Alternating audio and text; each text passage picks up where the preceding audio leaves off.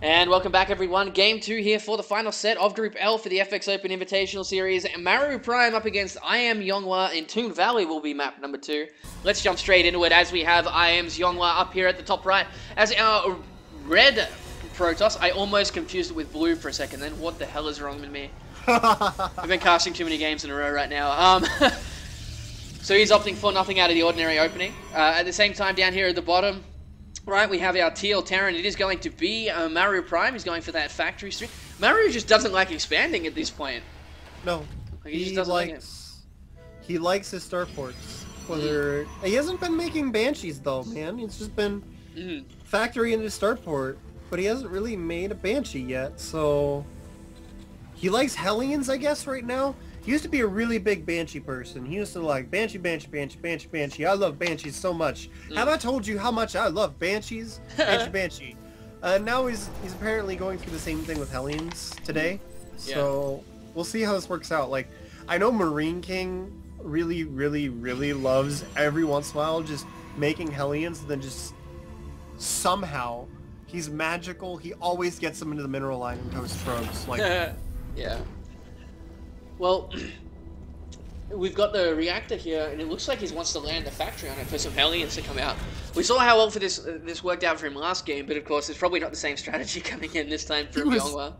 Playing really greedy last game, to be honest. Like, he was cutting corners left and right, so he's gonna get a few more units. You can see he's getting the barracks out onto the tech lab. Probably not going to have the barracks not producing for as long as it was the last game, because I think he made like 2 Marines and it didn't make any Marines for several minutes. So that 4-gate just like completely blasted him because he had absolutely nothing to defend with. Yeah, that's very true. Okay, so we don't see a starport just yet. There's still only one gas here in the main for Maru. Remember, we got the expansion coming down here for Yonghwa. Double gateway behind it. Didn't go for the robotics facility. Said it is going to be Heli Marauder. He's got the concussive shells on the way, queuing up a couple of Marauders. And this can work if your opponent is being a little bit greedy. Oh, the probe hit in the bushes. Didn't work. Oh my god. Either way, I've seen this build do really, really well. Oh, the Hellions actually got it behind the force field. There's one actually up there as well. He's going to be able to take down these extra sentries. Oh my god, I cannot believe that just has happened. He's going to be chased down eventually, but he's going to see up here, he's going to see what's going on. He can actually get quite a few of these probes if he wants to, because there is another Hellion coming through. Oh, there we go. I think he got a probe. And then here comes 2 more Hellions. He's going to roast some of the lower health probes. He's getting... This is adding up, but he's trading a lot of Hellions for it is the issue. He doesn't want to back off because, I mean, he was going for Heli Marauder, and then by the time the Marauders got there, all the Hellions were dead. Yeah. After that initial attack, he might have just wanted to keep the Hellions that were streaming in, keep them back, wait for the Marauders, go for a nice follow-up attack since there's no sentries. And that could have worked out really well, but since he sacrificed all of his Hellions, he's being forced to just back off. Yeah, absolutely. We do also see the starport is down now, but it does not have any add-ons, just putting out some medivacs for their health on those Marauders. And now remember, Marauders this early in the game, especially with the medivac, will crush through Stalkers so quickly. Like, Stalkers don't do enough DPS with the higher HP amount on those Marauders to do a lot. We've got another barracks, no command center inside here for Maru. And if he follows this up again with another Hellion Marauder push, it's going to be quite dangerous. In a straight-up fight, the Stalker will actually beat the Marauder without Simpack. But if there's any other units supporting the Marauders, then the Marauders come out ahead. Because you very, very rarely see just like 2 Marauders taking on 2 Stalkers with no other units involved.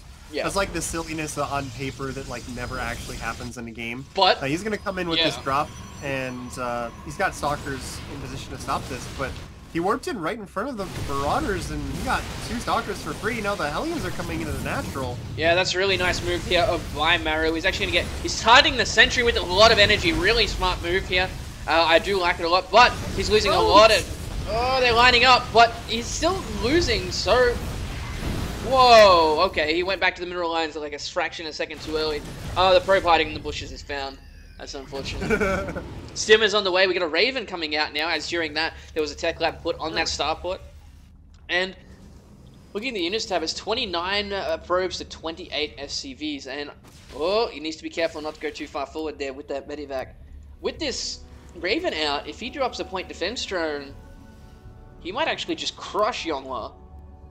He's been really aggressive, and he's been doing a good amount of damage with it. He might not even need the point defense drone. Like, just come forward, attack into a spot where Yonghwa has to defend, otherwise he loses the game, and drop 2 auto turrets behind his army. Like, that could be really effective as well.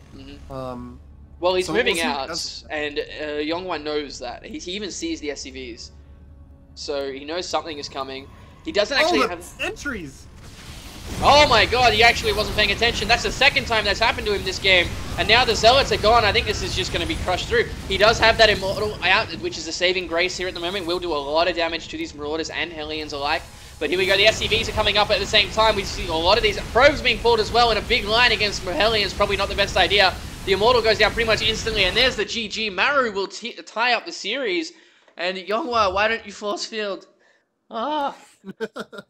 Alright, so we'll be right back with our next game. Stay with us.